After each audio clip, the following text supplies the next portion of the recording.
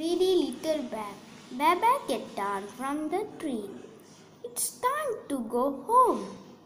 Mama bear called out to her son from the bottom of the tree. Bear's stomach was bloated and he was very sleepy.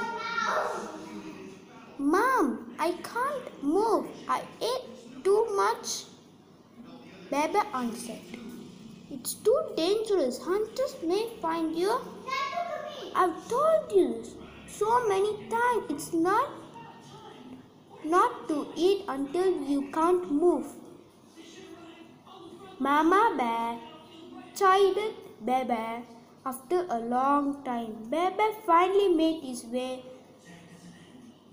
down from the tree and they went home. Mama Bear decided to seek help from Fairy Mary. Fairy Mary put a spell on Bear. Next day, Bear woke up and feeling hungry strangely.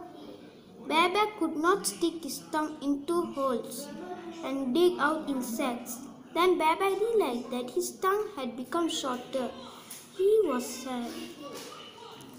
For the next few days, Bear did not overeat. He had more energy and enjoyed playing with the other animals. In the jungle, at last, he realized that eating too much is not healthy. Fairy Mary restored his tongue and he could enjoy his honey again. Thank you. Namaste.